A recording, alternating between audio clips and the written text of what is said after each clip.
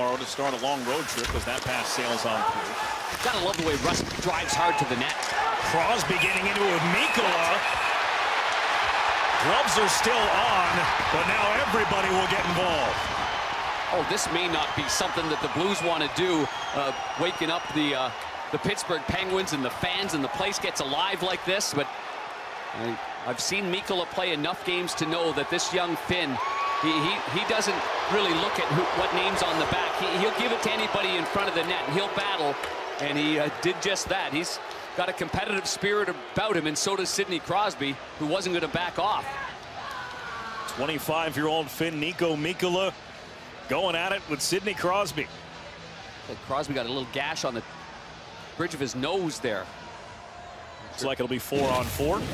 Let's take a look at Crosby coming in here, and you can see you've got to close the gap on him, and that's exactly what Mikkola does. Mikkola gets his stick out there, he boxes him out, and Crosby, oh man, you got to hack it and some whacking, and you got some nasty, stinky leather mitts in the face as well. We'll see where maybe the bridge of the nose got clipped, maybe right about there.